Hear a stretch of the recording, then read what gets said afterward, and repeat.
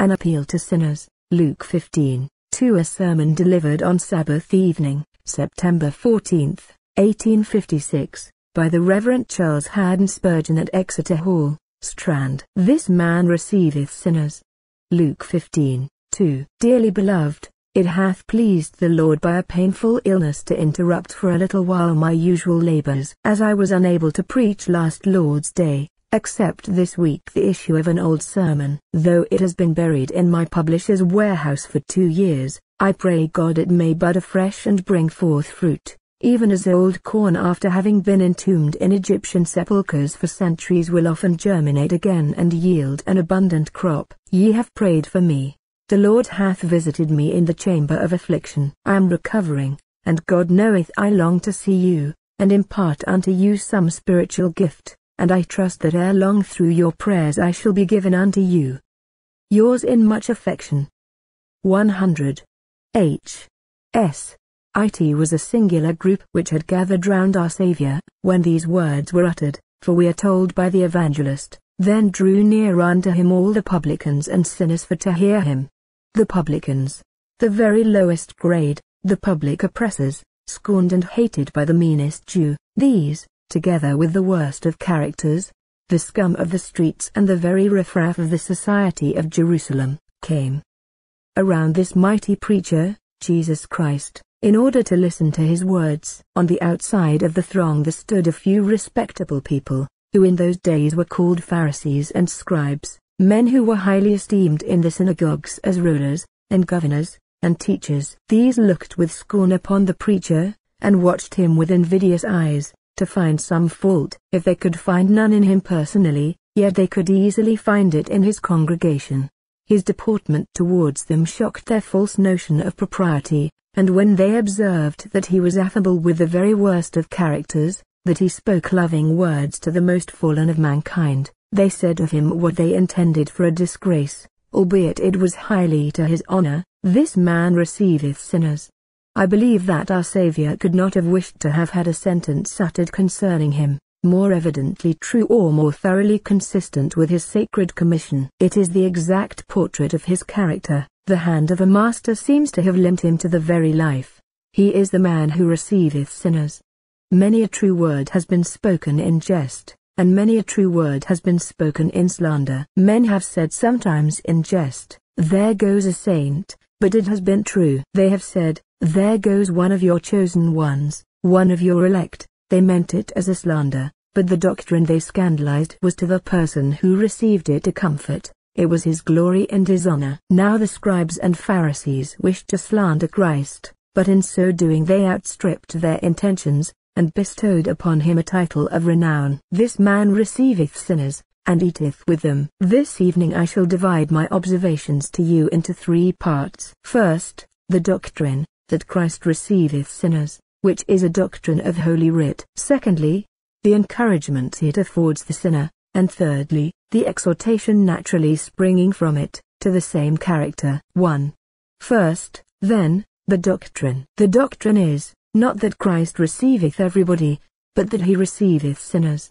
By that term we, in common parlance, understand everybody. It is in the present day quite fashionable for everybody to lie against what he believes, and to say he is a sinner, even when he believes himself to be a very respectable, well-to-do man, and does not conceive that he ever did anything very amiss in his life. It is a sort of orthodox confession for men to make, when they say that they are sinners, though they might just as well use one formula as another, or repeat words in a foreign tongue, for they mean no deep and heartfelt contrition. They have no true apprehension that they are sinners at all.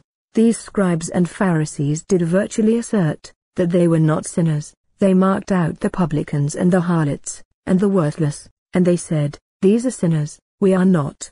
"Very well," said Christ. "I endorse the distinction you have made. In your own opinion, you are not sinners. Well, you shall stand exempt for the time from being called sinners. I endorse your distinction, but I beg to inform you, that I came to save those very persons who, in their own estimation and in yours, are reckoned to be sinners.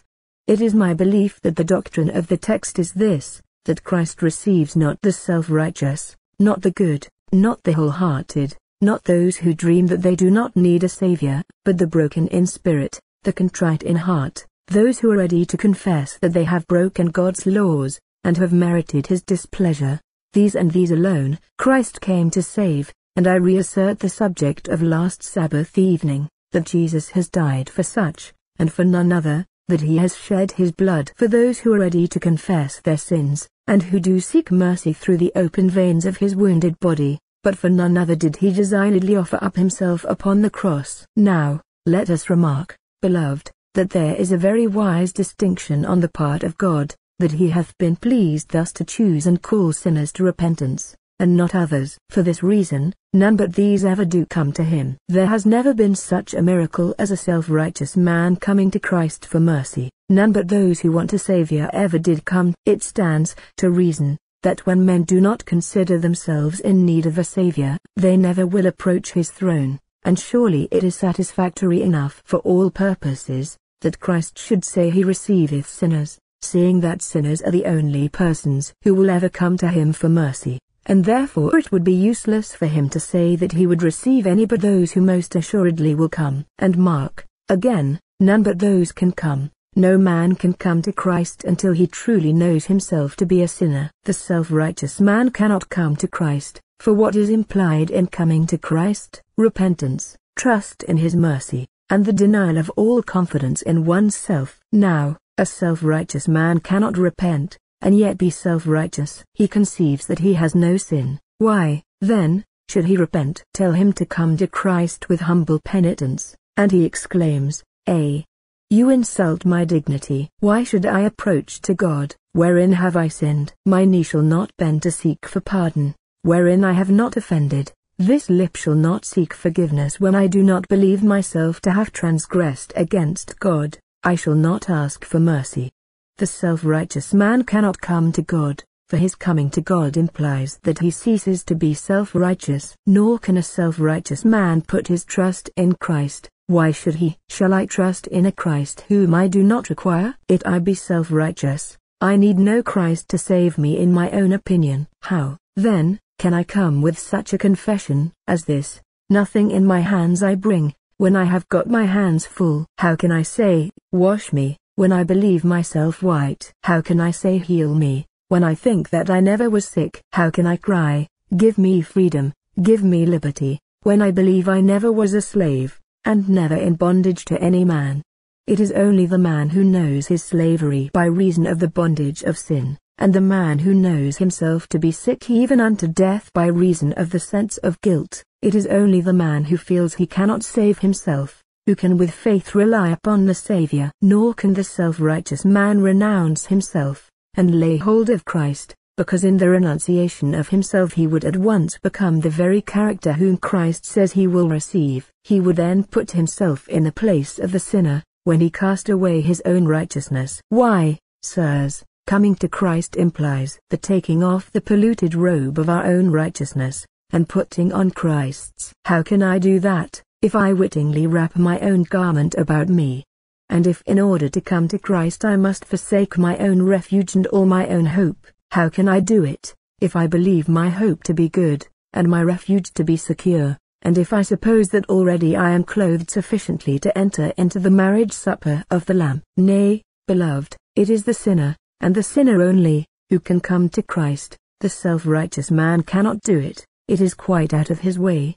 He would not do it if he could. His very self-righteousness fetters his foot, so that he cannot come, palsies his arm, so that he cannot take hold of Christ, and blinds his eye, so that he cannot see the Savior. Yet another reason, if these people, who are not sinners, would come to Christ, Christ would get no glory from them. When the physician openeth his door for those who are sick, let me go there full of health, he can win no honor from me, because he cannot exert his skill upon me. The benevolent man may distribute all his wealth to the poor, but let someone go to him who has abundance, and he shall win no esteem from him for feeding the hungry, or for clothing the naked, since the applicant is neither hungry nor naked. If Jesus Christ proclaims that he giveth his grace unto all who come for it, surely it is sufficient, seeing that none will or can come for it, but those whose pressing necessities prompt them.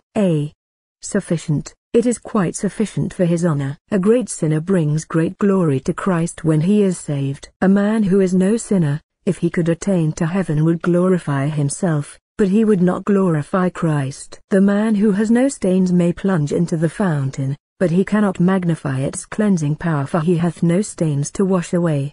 He that hath no guilt can never magnify the word forgiveness. It is the sinner then, and the sinner only, who can glorify Christ, and hence this man receiveth sinners, but it is not said that he receiveth any else. He came not to call the righteous, but sinners to repentance. This is the doctrine of the text. But allow us just to amplify that word, this man receiveth sinners. Now, by that we understand that he receives sinners to all the benefits which he has purchased for them. If there be a fountain, he receives sinners to wash them in it. If there be medicine for the soul, he receives sinners to heal their diseases. If there be a house for the sick, a hospital, a lazar house for the dying, he receives such into that retreat of mercy. All that he hath of love, all that he hath of mercy, all that he hath of atonement, all that he hath of sanctification, all that he bath of righteousness, to all these he receives the sinner. Yea, more, not content with taking him to his house, he receives him to his heart. He takes the black and filthy sinner, and having washed him, there, he says, Thou art my beloved, my desire is towards thee. And to consummate the whole, at last he receives the saints to heaven. Saints, I said, but I meant those who are sinners, for none can be saints truly, but those who once were sinners, and have been washed in the blood of Christ, and made white through the sacrifice of the Lamb. Observe it then, beloved, that in receiving sinners we mean the whole of salvation, and this word in my text, Christ receiveth sinners, graspeth in the whole of the covenant.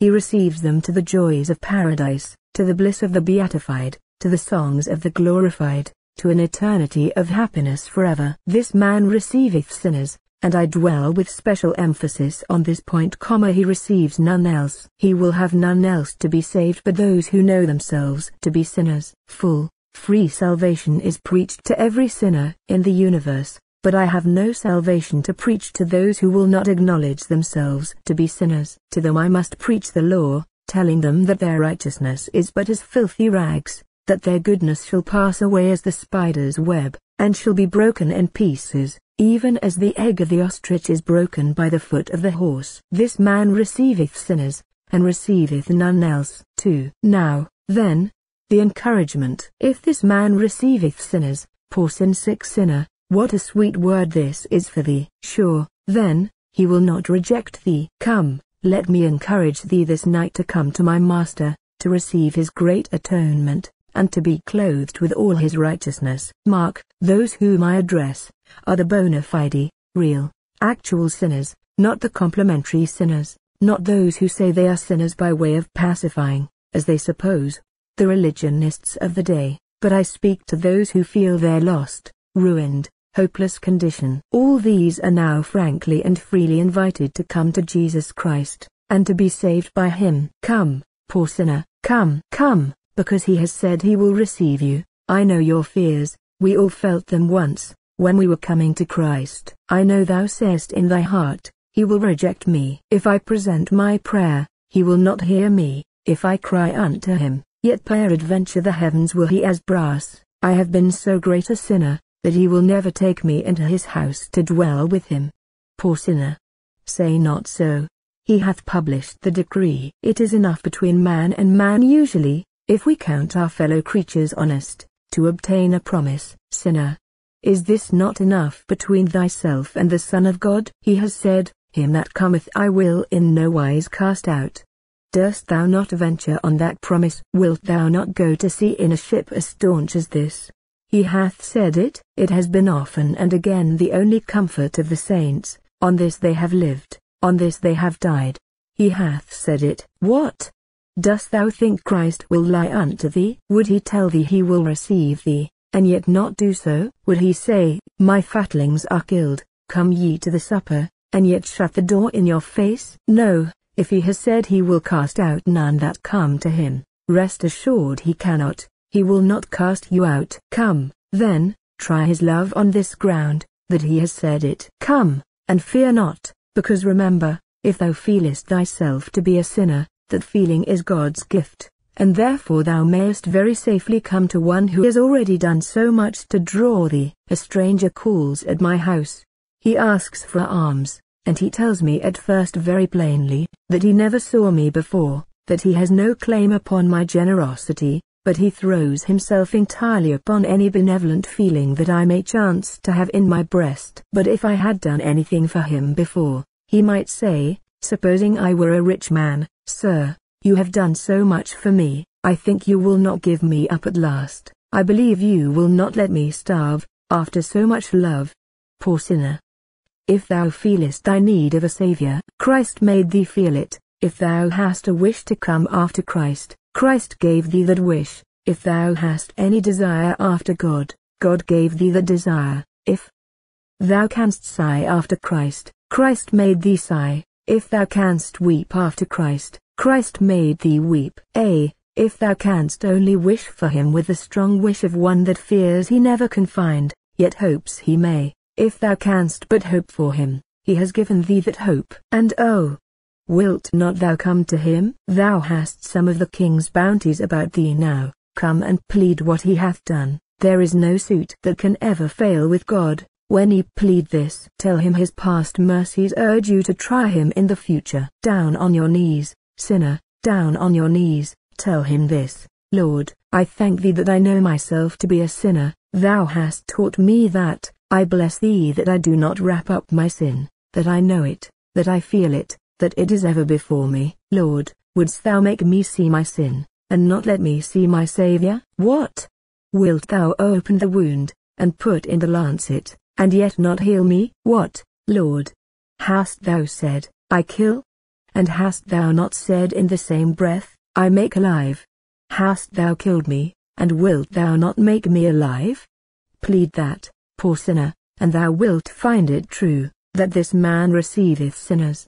Doth not this suffice thee? Then here is another reason. I am sure this man receiveth sinners, because he has received many, many, before you. See, there is mercy's door. Mark how many have been to it. You can almost hear the knocks upon the door now, like echoes of the past. You may remember how many wayworn travelers have called there for rest, how many famished souls have applied there for bread. Go, knock at mercy's door, and ask the porter this question: was there ever one applied to the door that was refused? I can assure you of the answer: no, not one. No sinner was ever empty sent back, who came seeking mercy for Jesus' sake. And shalt thou be the first? Dost thou think God will forfeit his good name by turning thee away? Mercy's gate has been open night and day, ever since man sinned. Dost thou think it will be shut in thy face for the first time? Nay, man, go and try it, and if thou findest it is, come back and say, thou hast not read the Bible as thou oughtest to have done. Or else say thou hast found one promise there which has not been fulfilled, for he said, him that cometh I will in no wise cast out. I do not believe there ever was in this world one who was suffered by God to say that he sought mercy of him sincerely, and did not find it. Nay more, I believe that such a being never shall exist, but whosoever cometh unto Christ shall most assuredly find mercy. What greater encouragement do you want? Do you want a salvation for those that will not come to be saved? Do you want blood sprinkled on those that will not come to Christ? You must want it. Then, I will not preach it to you. I find it not in God's word, and therefore I dare not. And now, sinner, I have yet another plea to urge with thee why thou shouldst believe that Christ will receive all sinners who come to him. It is this, that he calls all such. Now if Christ calls us and bids us come, we may be sure he will not turn us away when we do come. Once on a time a blind man sat by the wayside begging. He heard, for he could not see, he heard the trampling of the many feet that were passing by him. He asked what all this meant. They said that Jesus of Nazareth passed by. Loudly did he cry, Jesus, thou Son of David, have mercy on me. The ear of mercy was apparently deaf, and the Saviour walked on and heeded not the prayer. The poor man sat still then, but cried aloud, though he did not move. Yet when the Saviour said, Come hither, then he did not delay an instant. They said, Arise, he calleth thee, and, pushing them all aside, he made his way through the crowd, and offered the prayer, "Lord, let me receive my sight."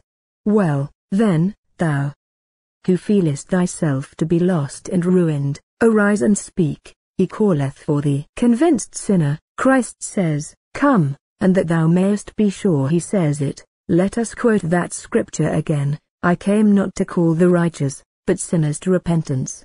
Thou art called, man, then come. If her majesty were riding by, thou mightest scarcely presume to speak to her, but if thy name were called, and by her own lips, wouldst thou not go to her carriage, and what she had to say to thee wouldst not thou listen to? Now, the King of Heaven says, "Come."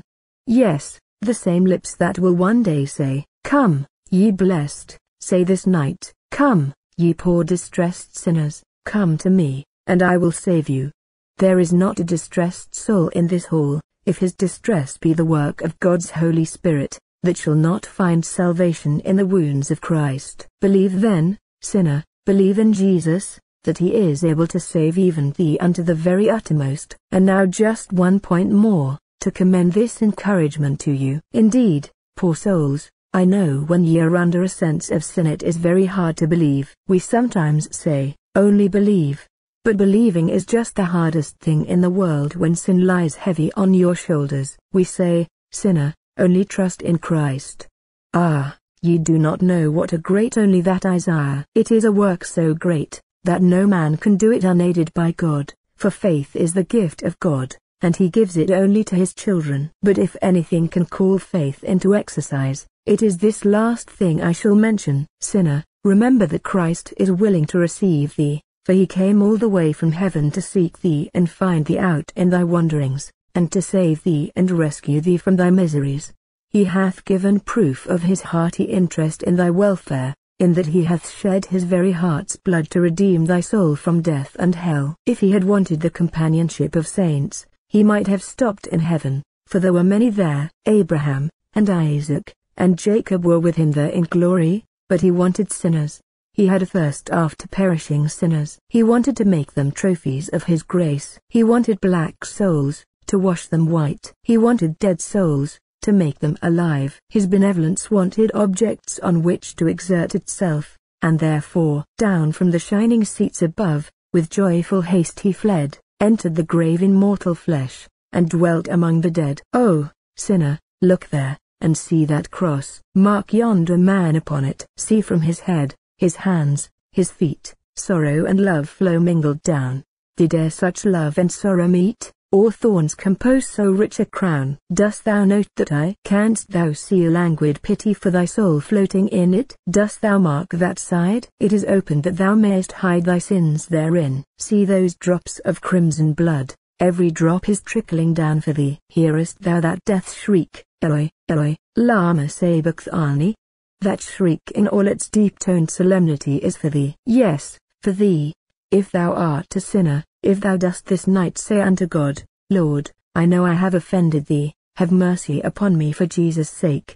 If now, taught by the Spirit, thou art led to abhor thyself in dust and ashes, because thou hast sinned, verily, before God, I tell thee in his sight, as his servant, thou shalt be saved. For Jesus would not die for thee and yet let thee perish. 3. Now the last point is an exhortation. If it be true that Christ came only to save sinners, my beloved hearers, labor, strive, agonize, to get a sense in your souls of your own sinnership. One of the most distressing things in the world is to feel yourself a sinner, but that is no reason why I should not exhort you to seek it, for while distressing, it is only the distress of the bitter medicine which will effectually work the cure. Do not seek to get high ideas of yourself. Seek to get a low opinion of yourself. Do not try to deck yourself with ornaments. Let it not be your endeavor to array yourself in gold and silver. Do not seek to be made good in yourself, but seek to strip yourself. Seek to humble yourself. Do not soar high,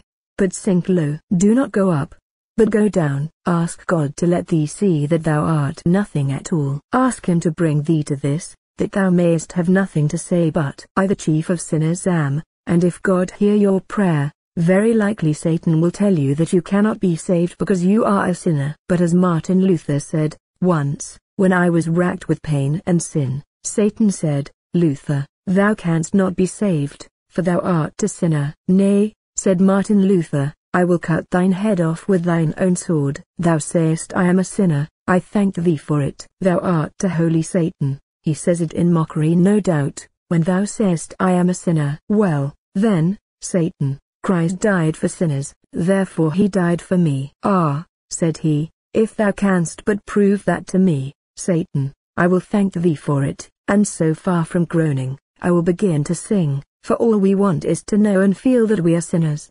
Let us feel that, let us know that, and we may receive this as an undoubted fact of revelation, that we have a right to come unto Christ, and to believe on him, and receive him as all our salvation, and all our desire. No doubt conscience will come and stop you, but do not try to stop the mouth of conscience, but tell conscience you are much obliged to him for all that he says. Oh, you have been a desperate fellow, you sinned when you were young. You have sinned even until now. How many sermons have been wasted on you? How many Sabbaths you have broken? How many warnings you have despised? Oh, you are a desperate sinner.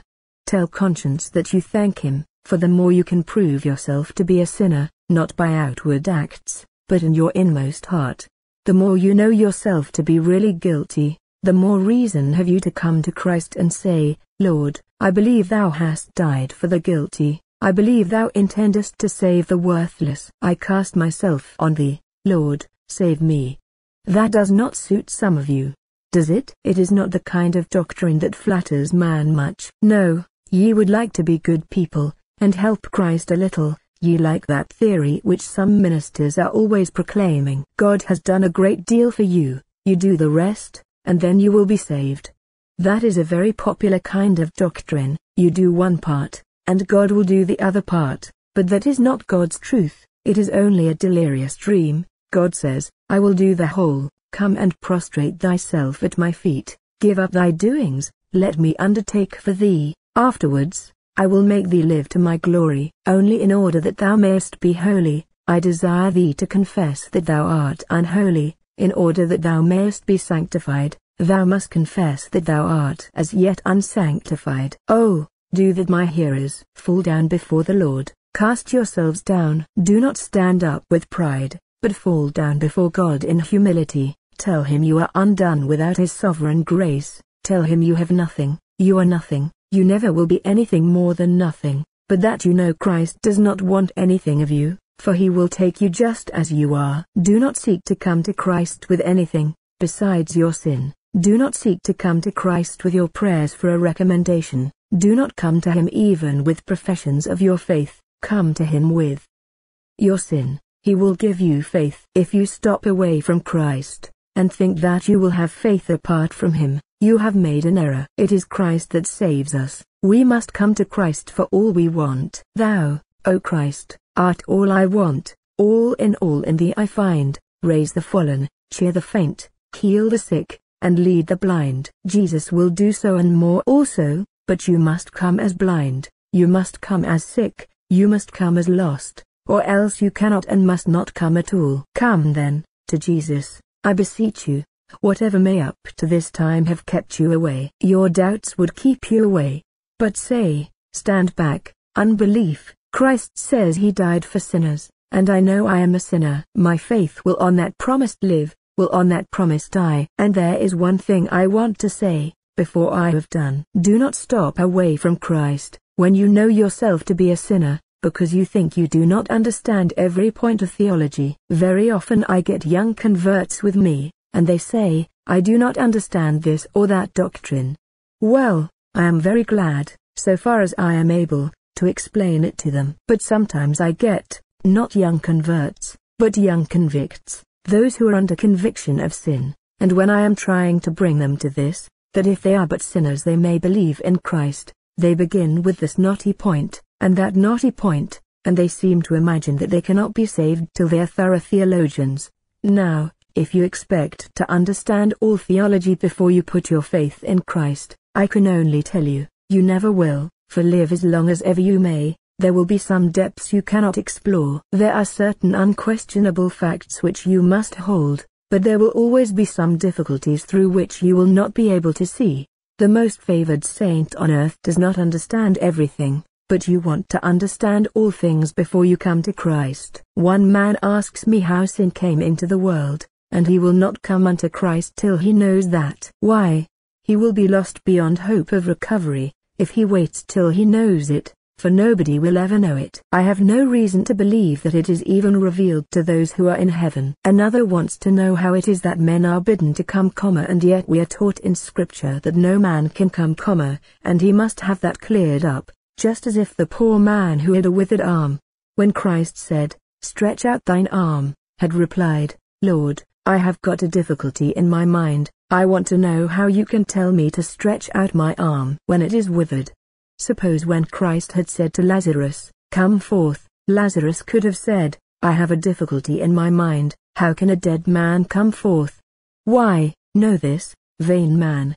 When Christ says stretch out thine arm, he gives you power to stretch out your arm with the command, and the difficulty is solved in practice, though I believe it never will be solved in theory. If men want to have theology mapped out to them, as they would have a map of England, if they want to have every little village and every hedgerow in the gospel kingdom mapped out to them, they will not find it anywhere but in the Bible, and they will find it so mapped out there that the years of a Methuselah would not suffice to find out every little thing in it. We must come to Christ and learn, not learn and then come to Christ. Ah! But, saith another, that is not the ground of my misgivings. I do not perplex myself much about theological points. I have got a worse anxiety than that. I feel I am too bad to be saved. Well, I believe you are wrong then. That is all I can say in reply to you, for I will believe Christ before I will believe you. You say you are too bad to be saved. Christ says, "Him that cometh he will in no wise cast out." Now, which shall be right? Christ saith he will receive the very worst. You say he will not. What then? Let God be true, and every man a liar. But there is one matter of counsel I wish you would accept. I desire of God that he may bring you to come and try the Lord Jesus Christ, and see whether he will turn you away. What concern is it to me, that I am so often reproached for making my appeals to the worst of sinners? It is said that I direct my ministry to drunkards, harlots, blasphemers, and sinners of the grossest sort. And what if the finger of scorn he pointed at me, or if I shall be accounted as a fool before the public? Do you think I shall be deterred by their irony? Do you think I shall stand abashed at their ungenerous ridicule? Oh, number like David, when he danced before the ark of the Lord, and Michal, Saul's daughter, jeered at him and taunted him as a shameless fellow. I shall only reply, if this be vile, I purpose to be more vile yet. While I see the foot tracks of my master before me, and while I see still more his gracious sanctions following my labors, while I behold his name magnified, his glory increased,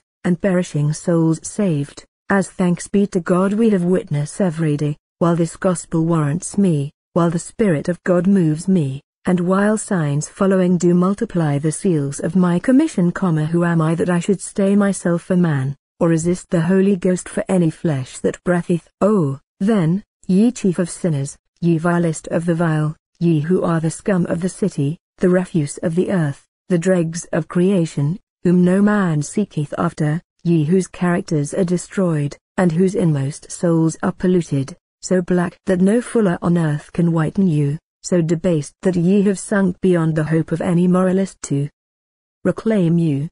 Come ye to Christ. Come ye at his own invitation. Come, and you shall be surely received with a hearty welcome. My master said that he received sinners. His enemies said it of him, "This man receiveth sinners."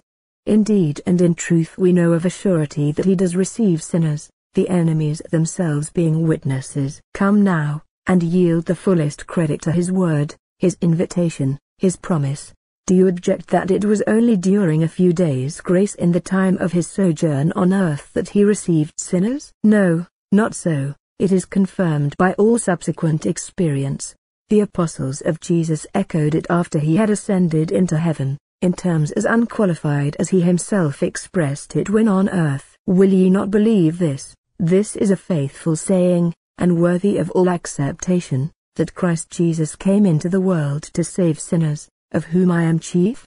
Ye despisers, go away and laugh at this, go away, and scorn the preached gospel if you will, but one day we shall meet each other, face to face, before our Maker, and it may, perhaps, go hard then with all those who have despised Christ, and laughed at his gracious words. Is there an infidel here who says he shall be well enough off if he shall die the death of annihilation, and shall not live in a future world? Well, my friend, suppose all men die like dogs, I shall be as well off as you are, and I think a little better off, even as to happiness and peace in this world. But if, and mark you, I do not put it so, because I doubted if it be true that there is a world to come, I would not like to stand in your place in the next world. Be it so that there is a judgment seat, let there be a hell. I'll put it hypothetically, not because I have a doubt about it, but because you tell me you doubt it, though I do not think you really do. If there be such a place, what will ye do then? Why, even now ye shake if a leaf falls in the night, ye are terrified if the cholera is in the street, ye are alarmed if ye are a little sick, and ye rush to the physician, and anyone can impose upon you with his physic, because you are afraid of death. What will you do in the swellings of Jordan, when death gets hold on you? If a little pain affrights you now, what will you do when your body shall shake, and your knees shall knock together before your Maker? What wilt thou do, my hearer, when his burning eyes shall eat into thy very soul? What wilt thou do, when, amid 10,000 thunders, he shall say, Depart, depart? I cannot tell thee what thou wilt do, but I will tell thee one thing that thou durst not do, that is, thou durst not say, that I have not as simply as ever I could tried to preach the gospel to the very chief of sinners. Hear it again, he that believeth on the Lord Jesus Christ shall be saved. To believe is to trust in Christ, to drop into those blessed arms that can catch the heaviest laden sinner that ever breathed, to fall flat on the promise, to let him do all for you, until he has quickened you, and enabled you to work out what he has before worked in you, your own salvation, and even this must be with fear and trembling. God Almighty grant that some poor soul may be blessed tonight. You that are on shore, I do not expect to do you any good. If I have a rocket to send abroad into the sea, it is only the stranded vessel, the shipwrecked mariner that will rejoice at the rope. You that think yourselves safe, I have no necessity to preach to you. You are also perilously good in your own sight. It is no use trying to make you better. You are also awfully righteous. You can go on your way well enough, without warning from me. You must excuse me, therefore, if I have nothing to say to you except this: woe unto you, scribes and Pharisees, hypocrites! And allow me to turn myself to another class of people, the vilest of the vile. I should not care if I gained the cognomen of the preacher to the basest and the vilest. I should not blush to be reviled like Rowland Hill, as the preacher to the lowest orders, for they want the gospel as much as any creatures under heaven, and if nobody will preach it to them, God helping me, I will endeavor to preach it to them in words that they can understand. And if genteel people do not like preaching in that style, they have the option of leaving it. If they want to hear men preach in intellectual strains, above the capacity of common sinners, let them go and hear them. I must content myself with following my Lord, who made himself of no reputation, to go after out-of-the-way sinners, in an out-of-the-way fashion. I would sooner do violence to pulpit decorum, and break through pulpit decency, than not break through hard hearts. I count that sort of preaching to be the right sort, that does reach the heart somehow or other, and I am not particular how I do it. I confess, if I could not preach in one way, I would in another. If nobody would come to hear me in a black coat, they should be attracted by my wearing a red one. Somehow or other, I would make them hear the gospel if I could, and I would labor so to preach, that the meanest understanding should be able to get hold of this one fact: this man receiveth sinners. God bless you all, for Christ's sake.